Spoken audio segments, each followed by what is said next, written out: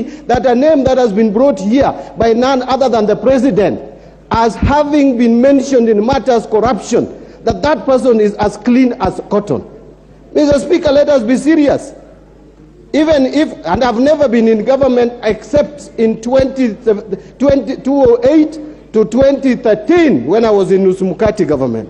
I have never been in government since that time, Mr. Speaker. So, Mr. Speaker, as I conclude, we have a choice to make either decision to reject over 60% of these names or give President Ruto his skunk.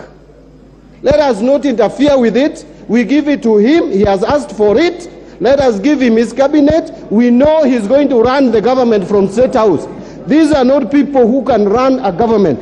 Apart from a few individuals who are not even more than 8, the rest are incompetent, unqualified, have integrity issues, are people who cannot deliver this country from where it is to the next level that we want the country to move in. Thank you, Mr. Speaker, and I will oppose most of the names. Your time is up.